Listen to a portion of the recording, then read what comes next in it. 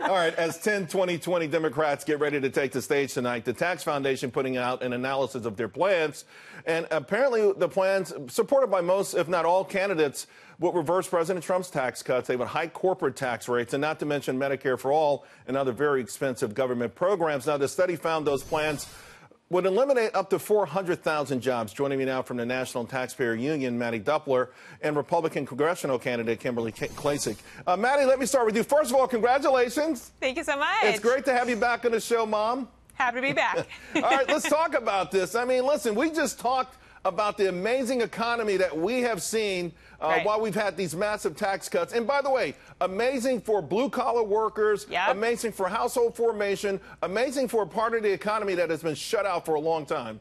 Yep, and listen, the White House was unequivocal on that point. When we were talking about the Tax Cut and Jobs Act in 2017, the administration said the point of cutting the corporate income tax rate is to make America competitive again. And why is it important that businesses are competitive here? It's so they can invest in their workers, and we're seeing that. You mentioned that workers at the lower part of the pay scale are the ones who are seeing the fastest amount of incomes increase. The White House had said going into the tax reform bill that an average American worker will see a $4,000 income increase as a result of cutting the corporate income tax rate. That is because when you unleash capital, businesses are allowed to invest it where it is most profitable and most productive for them to do so. So that's extremely important. So when you hear Democrats who are running for president talking about reversing the corporate income tax cuts, what they're talking about is increasing the cost of capital. That makes it more expensive to do business here. That means it's more pressure on wages. That means fewer jobs for Americans here in the United States. You know, of course, Kimberly, these Democrats, most of them are elected officials in places that aren't doing really well economically per se, or certainly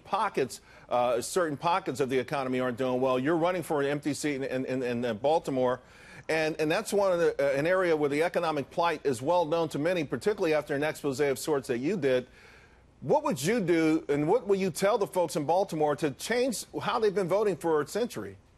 Well, I've been trying to do this now for about 6 months, but yes, I filed just this week. But I'm telling people, look, if you want more of the same, keep voting more of the same. We saw today Baltimore former mayor Catherine Pugh was indicted on charges of pay to play. You see all these federal grants coming into Baltimore City, but you don't actually see that money actually doing anything in Baltimore City. And why? Because it doesn't actually make it to where it's supposed to go. And so if taxpayers all across this country want to see better, especially in Baltimore City, where we saw in 2015, we had the riots, and everybody saw, as Bernie Sanders pointed out, it looked like a third world country. And so taxpayers are paying into these grants, and we expect to see some results. And so I hope people understand that, if you keep voting for these Democrats, and I hope tonight the Democrats can actually explain how Medicare for All will actually work out. I believe that would really drastically change our economy. We can't lose those jobs in the medical field, but I hope they explain it. But people need to understand that some of this money is going into someone's pockets, and there's a lot of corruption. And as a Republican, I hope to change that. Of course, Mattie, when Elizabeth Warren gave us details on her plan, her stock went down precipitously. So I'm not sure how fine of a point that anybody wants to put on these plans tonight. But there is something to be said about what we're being offered up this election season. And essentially, it's like we can have a system where we can tax people who've done extraordinarily well and redistribute that money, or we can have a system where people can pull themselves up by their own bootstraps. Americans, I think, are going to be asked to make one of those choices next year, Mattie.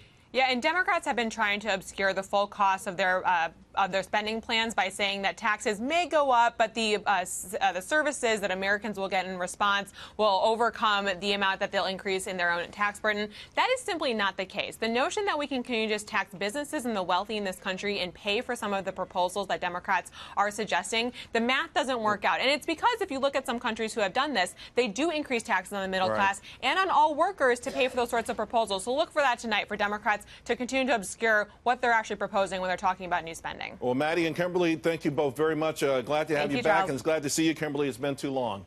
Thank you. By the way, folks, it's worth noting that we did reach out to Kimberly's opponent for the Maryland House seat, Maya Cummings, and we have not heard back from her yet. We'll love to have her on the show as well.